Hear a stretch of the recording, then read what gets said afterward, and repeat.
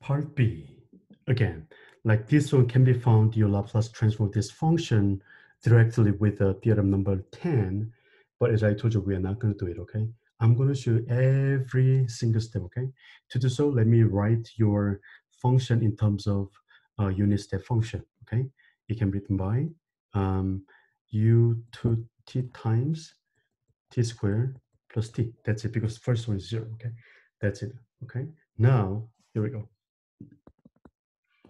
Laplace transform of ft is equal to Laplace transform of u2t and t squared plus t.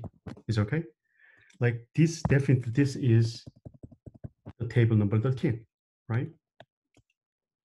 So we know the form already, okay? It is equal to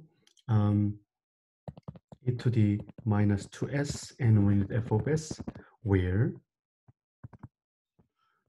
f of s equal to Laplace transform of let me use like different notation, okay? In the previous one, like I didn't do that, okay? But let's say GS, okay?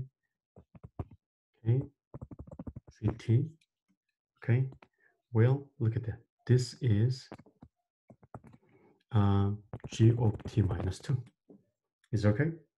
Like in the previous one, like I used like F, but like it's duplicated, okay? It must be G, okay? Like that, okay? Now we're gonna try to find your GT first, and we will find the Laplace transform of GT, okay? Here we go.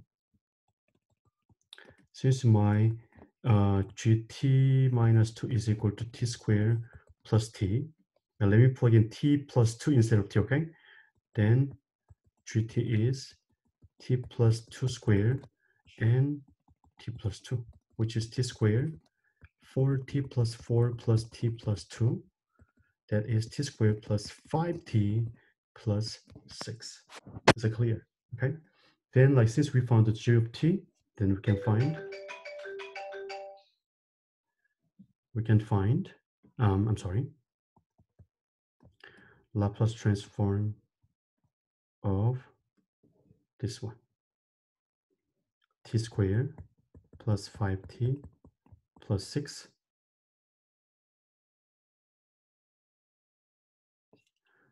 Let me write like this way.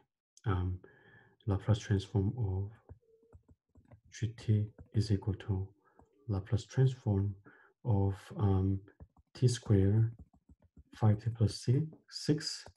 Since it's linear, t squared 5t and 6 times Laplace transform of 1.